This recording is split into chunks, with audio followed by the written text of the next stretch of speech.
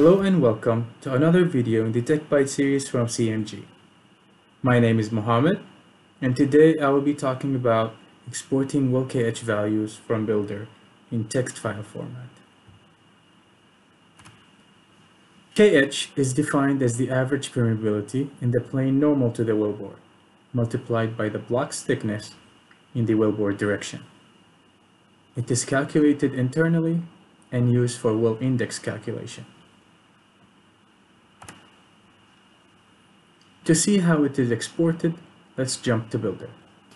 From the main view in Builder, we want to go to the Wells on Recurrent section, right-click on Wells, and select Export Well List.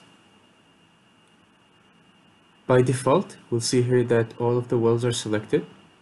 If you wanted to adjust the selection, you would click on Select Wells and perform that here.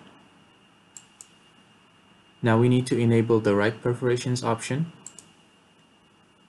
And you can choose between only the first perforation in each well or all of the perforations. Here we're just going to select all of the perforations. And then we want to enable right KH for perforations. Now, if we click on the three dots, we can browse for a location to save this text file. Give it a name. Save it. Now let's use Launcher to locate the text file.